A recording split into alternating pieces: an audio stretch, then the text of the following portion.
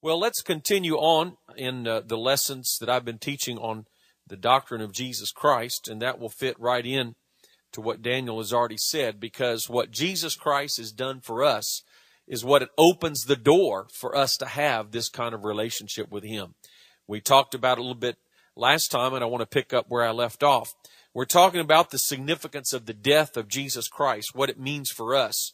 We've talked about how it's the atonement, the atoning sacrifice for our sins. And I want to talk a little bit more today, read a lot of scriptures about it, and discuss what does the death of Jesus Christ mean. It's more than just a good man who died, but it changes everything.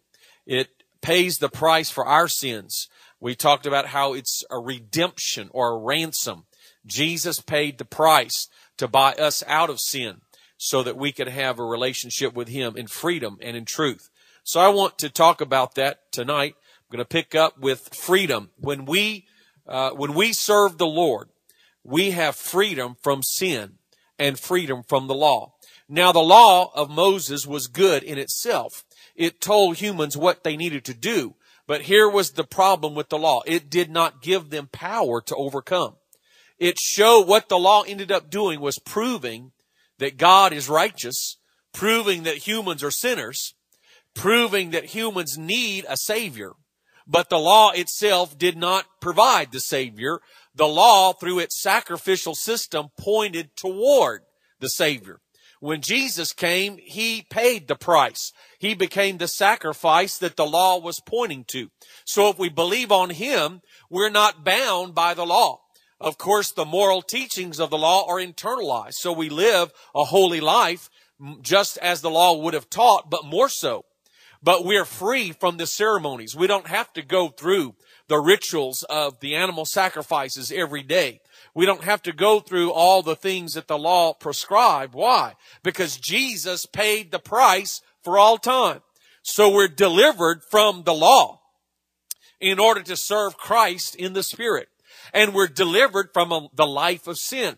Now, as long as we're in this world, we still struggle with temptation and with the nature of sin that's within us. And that's why we must have the attitude of repentance every day. And if we find that we have sin, we must repent immediately.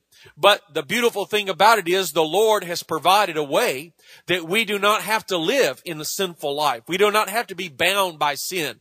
And we do not have to have the habits of sin dominating our lives. But whom the Son has set free is free indeed. Amen. And that's where I'm starting, John 8:34 through 36. And I'm going to read and quote a lot of scriptures tonight that we won't go into great detail, but at least I'm going to put it on the screen. And if you'd like to take a look with the scripture, you can. I'm reading from the New King James. And notice the last statement. Therefore, if the Son makes you free, you shall be free indeed. So when Jesus died, He gave us freedom from what had bound us. We're free from the law of sin and death. You see, sin leads inevitably to death. Well, Jesus died paying the price for us, thereby setting us free from the law of sin and death. In fact, as we go on, Romans 6 through 7, knowing this, that our old man, that's the old person, the old life, the person we used to be without Christ. The old man was crucified with Him that the body of sin might be done away with. So when Jesus died on the cross, our old life was crucified with Him. The dominion of sin, the power of sin, the compulsion of sin, the lifestyle of sin was nailed to the cross, that we should no longer be slaves of sin, for He who has died has been freed from sin. So we're set free by the death of Jesus Christ. Romans 6:17 through 18. But God be thanked that though ye were, notice past tense, though ye were slaves of sin, yet you obeyed from the heart that form of doctrine to which you were delivered. And having been set free from sin, you became slaves of righteousness. When he says slaves of righteousness, that's not a bad thing. It's a good thing. But what it's trying to indicate is just as you were totally given over to sin in your past, now you can be totally given over to righteousness in the present. Praise God. The difference is a slave of righteousness. Slavery is an adequate word, of course, but what he's trying to do is say is just as strong as sin had you bound, so just as strong you can have new life in Christ. The difference being you're not forced. Under sin, you are bound against your will, as it were. But under Christ, you're not bound against your will, but you're set free to do the will of God. Amen. But His grace is even more powerful than the old life of sin. Romans 8:1, there is therefore now no condemnation to those who are in Christ Jesus, who do not walk according to the flesh, but according to the Spirit. We have the new life in the Spirit. Galatians 3:13, Christ has redeemed us from the curse of the law, having become a curse for us. For it is written, cursed is everyone who hangs on a tree. What that means is the law, if you were a sinner, which we all were, the law pronounces the penalty of death. That's the curse of the law. But when Jesus died, He paid the price, thus delivering us from the curse. You see, the law was good in itself, but it could not deliver us. You know, if we were perfect, holy, sinless, the law would be great for us. But the only problem with the law is once you've transgressed, the law can't do anything to help you. All the law can do is punish you. But Jesus Christ offers another way for us. The Bible speaks of the death of Christ as a propitiation, and that's a big word meaning a sacrifice of atonement, or a sacrifice that satisfies the requirements of God's law. You see, God always keeps His word.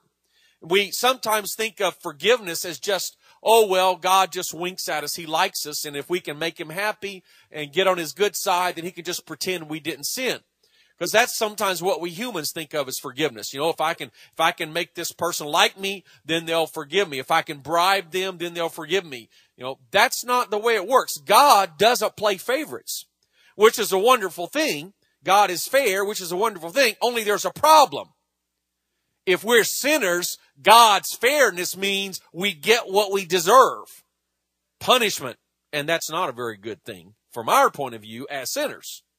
So here's the point. God cannot just pretend we didn't sin. God can't just ignore it. His holiness demands the price. And it's not as if God is just mean to us, but as I described in an earlier lesson, if you think about it, God is holy. He cannot have fellowship with sin. If we live in sin, then by our nature, we separate ourselves from God's holiness. So by God's very nature, He cannot have fellowship with us. If He withdraws from us, He's the source of life. What is the ultimate result? Separation from God means death. So death is not just an arbitrary rule that God said. Death is inherent in the very nature of God's holiness versus human sinfulness. And so by the way things are, by the way the world is constituted, our sin results in our separation from God, which results in our death. Because separation from the source of life means death. If you cut off oxygen, you die. If you cut off yourself from God, spiritually speaking, you die. That's just the way it is. You know, oxygen is not being mean to us. That's just the way it works.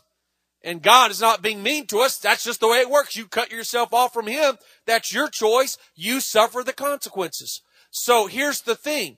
God could not just ignore our sin. The price had to be paid. So it seemed like there's no way out. But what we could not do, God did for us. He said, I'll pay the price. I'll take it on myself. I will come in the flesh. I will lay down my sinless life and be a sacrifice of atonement that satisfies the requirements of God's own justice. So that this is the way that God could be just and merciful at the same time. His justice is satisfied because the price is paid. But His mercy is able to minister because now that the price is paid, God can reach out in mercy to us. You see, so the death of Christ enabled God to be just and merciful at the same time. And notice it's the work of God in Christ. Jesus is not some other deity trying to make a mean and angry God like us. But it's God's work himself. God was in Christ, 2 Corinthians 5:19, reconciling the world unto himself. This is what God wanted to do, but he couldn't do it without paying the price. And so this is what's incredible. God himself paid the price for our sins. It's not as if just God found someone out there and say, I'll make you pay the price. It wouldn't work. God himself took on the penalty of our sins. Can you imagine the creator of the universe whose law we violated? He himself humbled himself and said, I will pay the price of my own sinful creation to make a way to restore fellowship with him. That's incredible to think about that. It's like the prophet Hosea. His wife went into adultery and prostitution, and he went into the slave market and purchased her back and brought her back into his home and said, you're not a prostitute anymore. You're my wife once again. I forgive you. That's hard to imagine that we would say the husband just needs to throw her away. The husband needs to just move on to something better. He shouldn't have to pay the consequences of her sin. She should bear her own sin. He should go on to a happy life. He should go find a new wife. But his love compelled him to take the penalty of her sin. He took the shame. He paid out cash. He did everything he could to pay for her sin. And that's how much God loves us. He can move on to some other planet, to some other race, to some new creation. But instead, he said, I love these people. And even though it costs me, even though I have to pay the price, that's what I'm willing to do.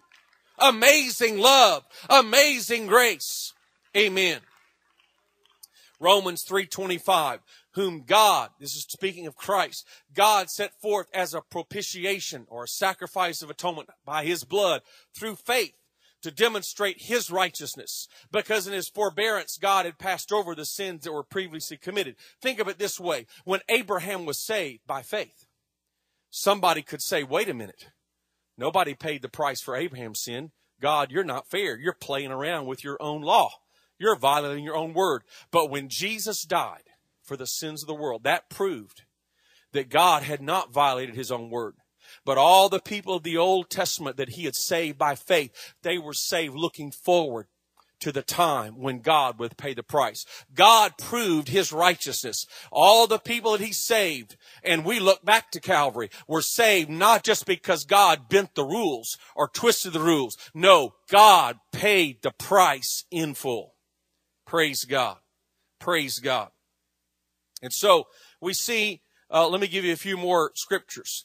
1 John 2:2, he himself is the propitiation for our sins, not for ours only, but also for the whole world. He died for the whole world. We've got to accept the benefits. So what does this mean? A sacrifice of atonement means that it allows God to act mercifully or forgivingly.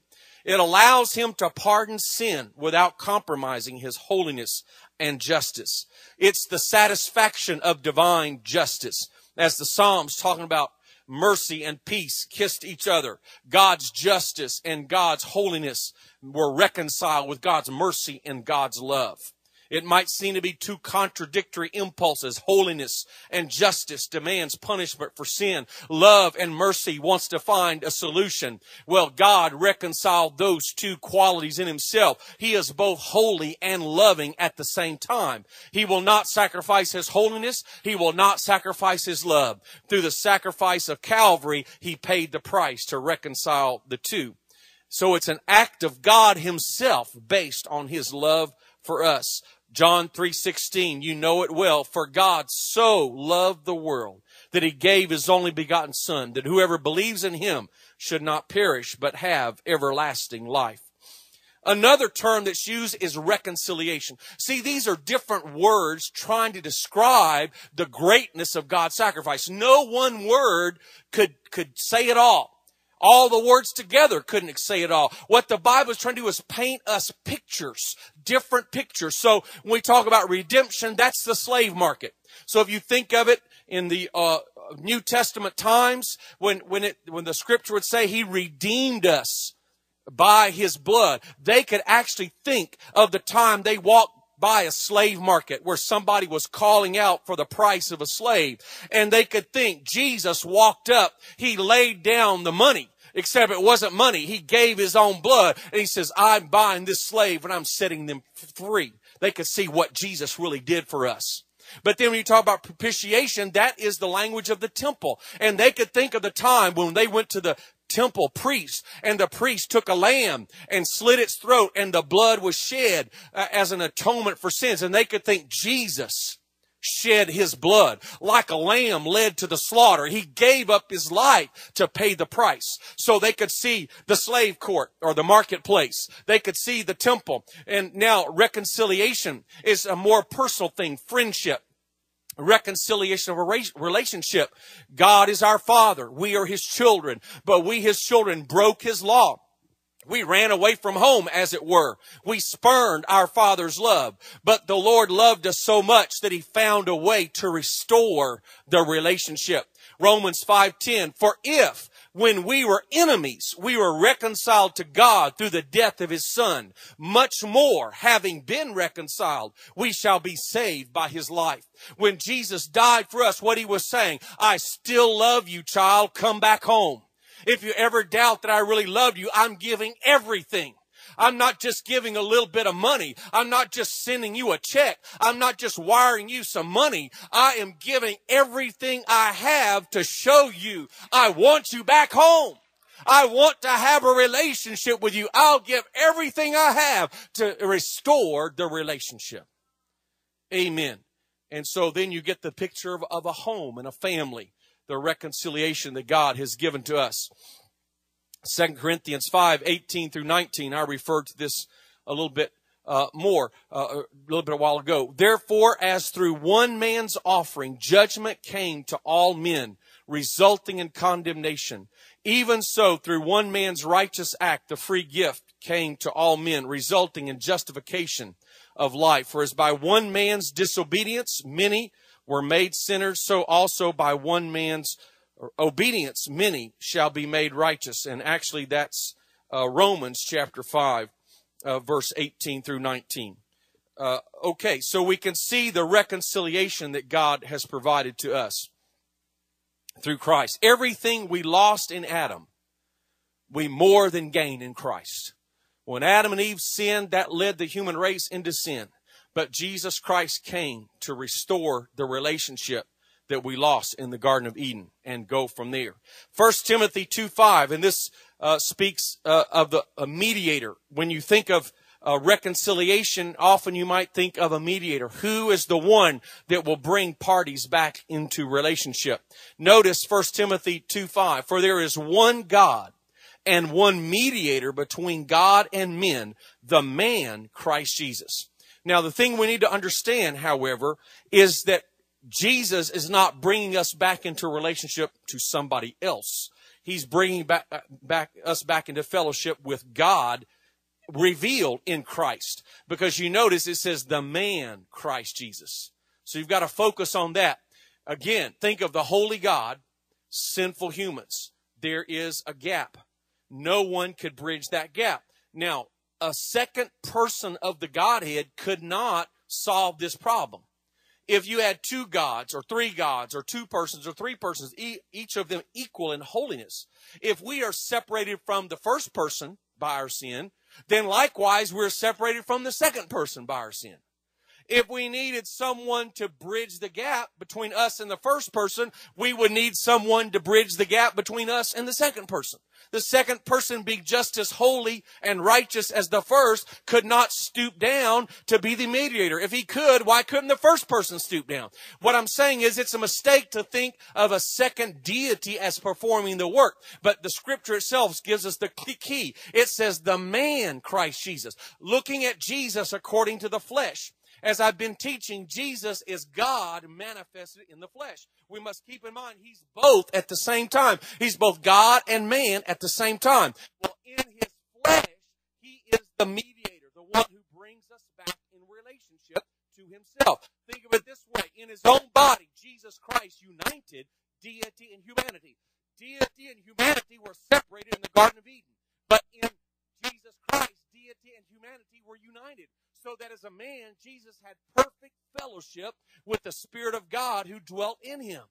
Therefore, if we believe on Jesus and obey his gospel, if we accept his sacrifice, we're united with him. But when we're united with Jesus, we're not just united with a man. We're united with God in Christ. So now we have fellowship with God again. It's not just having a natural friend. When Jesus is your friend, you now have fellowship with the Almighty God revealed in Christ. So the man Christ Jesus becomes the mediator between God and man. He becomes the meeting place where deity and humanity can join together. That's why we pray in the name of Jesus. And the scripture tells us, whatever you ask in my name, I will do it, Jesus said, and so on. And throughout scripture, you see, we praise God the Father through our Lord Jesus Christ, through our Lord Jesus Christ. What does that mean? It reminds us when we pray, we don't really have access to the grace of God except through the sacrifice of Jesus Christ. So when we say in the name of Jesus, that's a shorthand way of saying, God, I know I don't deserve anything of myself, but I'm pleading the blood of Jesus. I'm counting on the fact that Jesus died for my sins, was buried, and rose again. So now, God, when I pray to you, I'm not coming in my own authority. I'm not coming because I'm holier than everybody else. I'm not coming bragging on all my good works that you have to answer my prayer because of my good works. But no, Lord, I'm coming because Jesus died for my sins. Jesus paid the price. So I'm asking for your blessing and your help in the name of Jesus. Not my own name, not my pastor's name, not my church's name, not my denomination's name, but I'm trusting in the blood that Jesus Christ shed at Calvary. I come in the name of Jesus. Hallelujah. Hallelujah. Praise God. Praise God. That's what it means that Jesus is our mediator. You know, we, in various religions, you go to priests so they will represent you to God. But here's the thing. We can all go to God for ourselves, and we can all go to God in intercessory prayer on behalf of one another. But as far as a mediator between God and man, we just simply come in the name of Jesus. That's why we don't pray to Mary. That's why we don't pray to the saints. We honor Mary as highly blessed and favored of God. We honor the heroes of the faith, but we don't go to them for prayer requests because there's one mediator between God and men, the man Christ Jesus. So if you have a need, you go in Jesus' name. Amen. Praise God. What this also means, Jesus is our substitute. He took our place. There's a prophecy in Isaiah 53, 5 through 6. It says, he was wounded for our transgressions. He was bruised for our iniquities. The chastisement for our peace was upon him, and by his stripes we are healed. All we like sheep have gone astray. We have turned every one to his own way, and the Lord has laid on him the iniquity of us all. 1 Peter 2:24, who himself bore our sins in his own body on the tree, that we, having died to sin, might live for righteousness, by whose stripes you were healed. And I think this healing encompasses both physical and spiritual. Every kind of healing you need, you find it because Jesus paid the price. The stripes were placed on his back. He was bruised for us. His body was broken for us. He died for us. He took our place. In Hebrews chapter 2 and verse 9, but we see Jesus, who was made a little lower than the angels for the suffering of death, crowned with glory and honor, that he, by the grace of God, might taste death for everyone. And I alluded to this earlier. We will die physically unless the rapture takes place first. So the fact that Jesus died on the cross did not eliminate the reality that we're going to die physically one day. But here's something more profound than physical death. First of all, that physical death is only temporary because we're waiting the resurrection. So that's one thing that Jesus has done. But even more than that, we will never go to the lake of fire. If we believe on Jesus and obey his gospel, we will never know what it's like to be in eternity without God. But Jesus on the cross cried out, my God, why have you forsaken me? That's what he tasted. He felt that bitterness of being separated from God, that bitterness that we will never have to feel if we will obey the gospel and walk by faith. We'll find that his taste of that eternal death will take the place of our own. What a wonderful message that he took our place. He became the sacrifice. 1 Corinthians 5:7. Just the last part. For indeed Christ, our Passover, was sacrificed for us. He bore our sins. 2 Corinthians 5:21. For he made him who knew no sin to be sin for us, that we might become the righteousness of God in him. Now, this doesn't mean that he was literally a sinner. We already studied in past lessons that Christ never sinned. But what this is saying, he became the offering for sin. He became the sacrifice for sin. God treated him as a sinner. On the cross, God punished him as if he were a sinner. The person who knew no sin took on the punishment of the sins of the world. And now you can maybe imagine a little bit more why he could cry out, my God, why have you forsaken me? If you would imagine. Now, all of us have sinned, but we know enough of the awfulness of sin. What if you are accused of being a child molester and you did not do it, but you were put in jail for the rest of your life for child molesting? What if you were accused of being a rapist or a murderer, a mass murderer, and you would feel that guilt and that punishment, and everywhere you turn, people would say, this is the person that committed these awful crimes. If you were ever released and you'd have to register as a sex offender, wherever you go, people would say, there's where the sex offender lives. Well, you can imagine, perhaps in a little extent, how you might feel if you were being accused everywhere, if everybody believed and knew that you were guilty. Think of how that would make you feel every day. That's how Jesus, who never sinned, felt on the cross as he was feeling for the first time the actual filthiness of sin placed in his innocent life. You and I know what it feels like to feel guilty when we've done wrong. But Jesus never did wrong. But he felt that same shame and guilt and punishment when he knew he didn't do it. Think about that. The one who knew no sin was made sin for us. Christ, Hebrews 9:28, Christ was offered once to bear the sins of many. To those who eagerly wait for him, he will appear a second time without sin, apart from sin, for salvation. So that's talking a little bit about what Christ's death means to us. Now, throughout history, there have been various other views. Some say he died an accidental death. He didn't intend to die. He was trying to set up a kingdom and they killed him. Others say he was a martyr for truth. He gave his life in a noble cause. Others say the moral influence theory. By his life and his death, he showed what it means to live a moral life to encourage us, to set a good example for us. Others speak of what's called the governmental theory, that God was showing how that his government is righteous and that sin will be punished and righteousness will be rewarded. And so he allowed Jesus to go through this experience. And the love of God theory is he wanted to show that he loved us so much that he gave his life for us. Well, most of these, all of these except for the accident theory, have some truth to them. But these are all inadequate by themselves, because these all are in a human sense. They don't take into account the deity of Christ. In other words, any good person could live a life and be a martyr for truth. There's lots of people throughout history that we honor because they gave their life for their country or for truth or freedom of religion or whatever.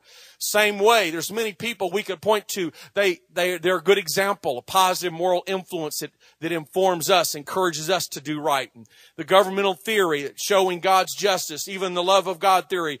Someone could die for you. In a warfare, you'll occasionally have a soldier that will fall in a grenade and save the life of his comrades. Well, that's showing his love for them. But any human potentially could do that. But Jesus was more than just a noble person who died to show us nice things. He was actually God manifest in flesh, paying the price for our sins. And that's what's different in all these other human views of Christ's death. They don't take into account that he was the atonement. He was the sacrifice for our sins. In other words, without him, we have no way to be saved. These other theories are based on the thought that that Jesus is a good example to encourage us to do what we can do on our own to be saved. But the point is, we cannot save ourselves. Only the death of Christ could be the basis of our salvation. Now, let me move on. Christ died for the whole human race. He didn't play favorites. He didn't have a select group. John 1:29 speaks of him as the Lamb of God who takes away the sin of the world. The whole world. 1 Timothy 2:6, he was a ransom for all.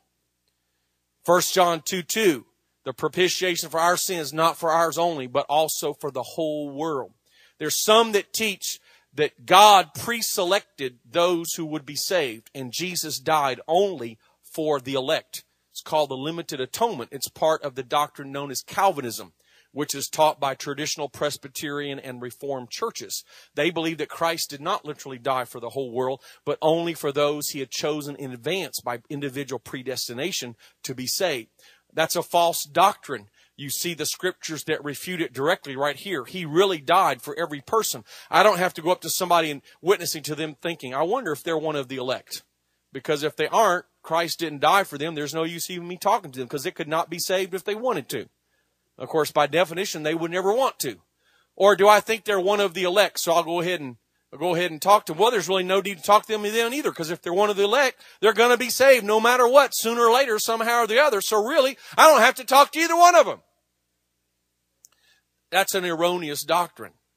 He died for each individual. I quoted some of this before, but Hebrews 2:9, he tasted death for everyone individually. And for sinners. So if you don't think you're a sinner, you might think that Christ didn't die for you. But if you think you're a sinner, then you know he did. For when we were still without strength, in due time Christ died for the ungodly. For scarcely for a righteous man will one die. Yet perhaps for a good man some would even dare to die. But God demonstrates his own love toward us in that while we were still sinners, Christ died for us. Can anything be more clear and plain than that? Of course, here's the point. The benefits come only to those who believe and obey the gospel. Some might say, well, if he died for the whole world, does that mean the whole world is going to be saved in the end? Well, here's the problem. You must personally accept his gospel. It's only effective to those who receive it. God gave freedom of choice in the Garden of Eden to Adam and Eve. He has never taken away that freedom of choice. So he's not going to force anyone to serve him. He's not going to force anyone to accept his gospel. So while he died for everyone, his death is only effective for those who accept it. You know, that would be like someone dying and leaving, multi-million-dollar, in their will, a trust fund for everybody who lives in the city of Austin. Well, the money might be in the bank, but until you personally go claim your share, you do not have the benefits. So if you don't know about it or you don't bother to go through the procedure, even though it's left for you, you will never receive it unless you act upon that gift. So it is with the sacrifice of Christ. It's for the whole world, but not everybody obeys. For by grace you have been saved through faith. You've got to receive it by faith. Of course, that's another lesson. Hebrews 5:9, he became the author of eternal salvation to all who obey him. You must believe him to the point of obeying his gospel. If you don't obey him, you will never receive the benefits. So, he died for the church. And that's why some passages say he died for the church. Because while he died for the whole world, it only applies to those who receive it, which become the church. And so the scriptures say in Ephesians 5:25-27, it says that husbands, love your wives just as Christ also loved the church and gave himself for her. So he gave himself for the church. Here's the thing. The church is not a pre-selected group, but the church is whosoever will. If you want the benefits that belong to the church, you need to come into the church. And when I say join the church, I don't mean sign a card. I mean you must be born again to become part of the church. So the church is not a restricted group pre-selected by God. The church is open to whosoever will. If you want the blessings that the Scripture promises for the church, you've got to get in the church. The church is going up. If you want to go up, get in the church and stay in it. Praise God. Church is not perfect. You might say, well, there's a lot of hypocrites. I don't want to go to church with all the hypocrites. Well, that means they're closer to God than you are. If they're standing in between you and God, they're closer to God than you are. That's a bad excuse. That's like saying, I need to go to New York City. My flight leaves in an hour. But, I don't like the looks of that guy sitting on there. He smokes and this guy's not dressed right. And so, hey, I don't want to get on the plane with people like that. I refuse to get on the plane. Well, guess what? Those guys will get to New York and you'll be just still standing here. Don't argue about the other passengers. If you want to get to the destination, get in the airplane. Get in the church. The church is going up. Let God figure out who else is going to make it. But if you want to make it, get in the church and stay in and keep moving forward. Praise God. Amen. Amen. So, he wants everyone to be part of the church. 1 Timothy 2:4, who desires all men to be saved and to come to the knowledge of the truth. That doesn't sound like he died just for a select few. His desire is for everyone to come into the church. 2 Peter 3:9, the Lord knows how to deliver the godly out of temptations and to reserve the unjust under punishment for the day of judgment. Here's the thing. If you're in the church, he knows how to deliver the godly out of temptations. And I think I'm going to stop right here because here's my point. He wants everyone to be saved. He wants everyone to come to the knowledge of truth. Once you come to the truth, you will have temptations, tests, and trials. But think of it this way. He knows how to deliver you. Once you're in the church, do not say, I can't make it. Do not say, the trial's too hard for me. Do not say, the temptation is too great. Do not say, there are too many sinners and hypocrites in the church. The Lord knows how to deliver the godly. The Lord knows how to bring you out. The Lord knows how to bring you through. If you want to be saved, you can be saved. If you'll believe on Jesus, you can make it. I don't care what happens. You can make it because the Lord promised that to us. Amen. In fact, back in Romans 5, I touched on it briefly. It said that if he died for us while we were sinners, if he commended his love toward us while we were enemies, how much more shall we be saved by his life? In other words, if Jesus paid the maximum price when we were his enemies, do you think he's going to let us down now that we're his friends? Now that we're the bride of Christ? You think he'd just say, I don't have any more love left. I gave it all up front. I don't have any more.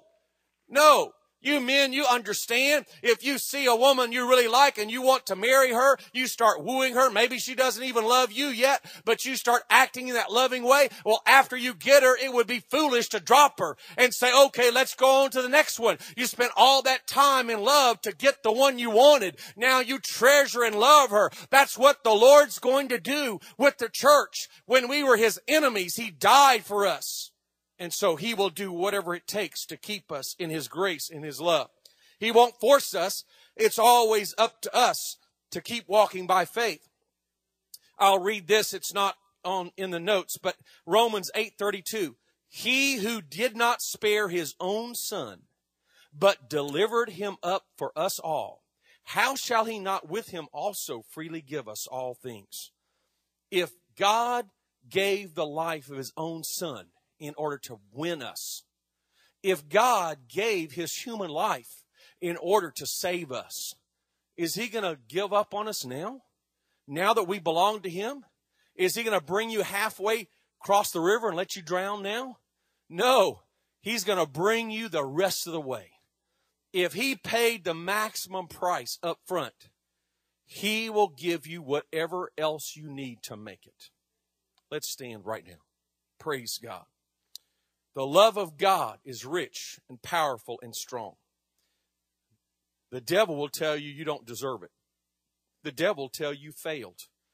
But like as Daniel said, there is the path of repentance. And you just turn it back on the devil and say, look, I know I'm not worthy. You don't have to convince me of that. But if Jesus didn't want to save me, he would have never started with me. There was a time I fought against him. There was a time I rejected him. There was a time I cursed him. There was a time I was his enemy.